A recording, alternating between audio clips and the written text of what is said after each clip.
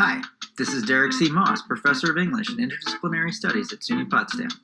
Welcome to a deeper dive into African American literature, a daily series of short podcasts produced in conjunction with SUNY Potsdam's celebration of Black History Month in 2021.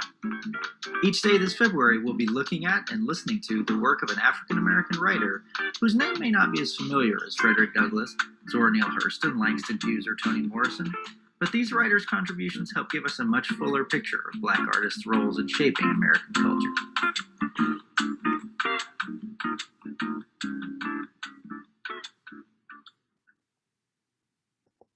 Episode 13, Willard Motley.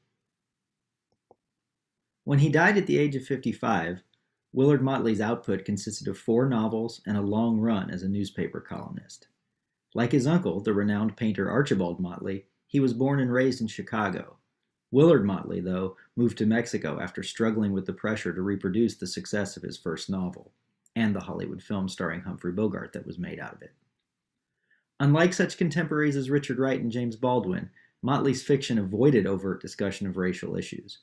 Instead, his work tends to focus on the psychological struggles of individual characters, generally those hemmed in by social expectations dealing with class, religion, and family, like Motley himself felt he was.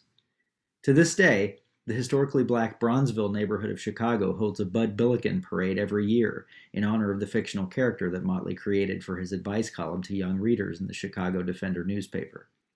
As a side note, Motley actually has a bit of a connection to SUNY Potsdam in the form of the poet Maurice Kenny, who taught here for more than a decade.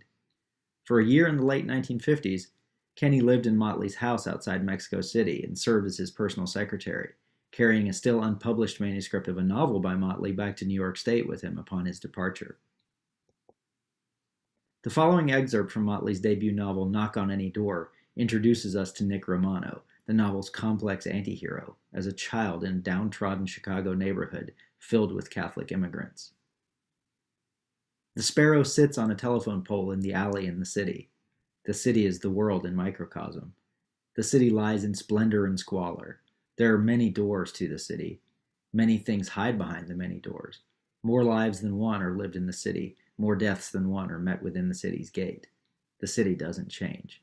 The people come and go, the visitors. They see the front yard. But what of the city's backyard and the alley? Who knows the lives and minds of the people who live in the alley? Knock on any door down this street, in this alley.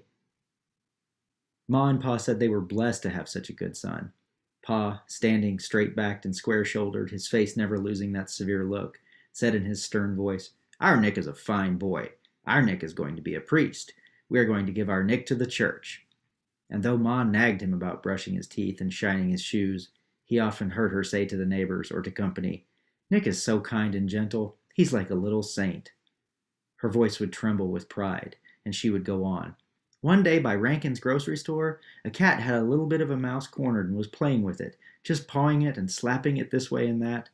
A crowd of people were standing around watching. Do you know what Nick did? You couldn't guess. That child walked up, picked up the mouse, and stuck it in his pocket and walked away as fast as he could. If Nick was to die, he'd go straight to heaven." It was Ma's favorite story. Nick would hang his head self-consciously when he heard it. But he still thought about that mouse and felt sorry for it every day. For more information about Motley, follow the link at the top of this page to a remembrance that was published in his hometown newspaper, the Chicago Tribune. Check back tomorrow at the link at the bottom of the screen for another episode of A Deeper Dive into African American Literature. While you're there, you'll be able to find links to all of the previous episodes in the series, as well as links to booksellers from whom you can purchase these authors' works. And please, if you've enjoyed this series so far, help us spread the word.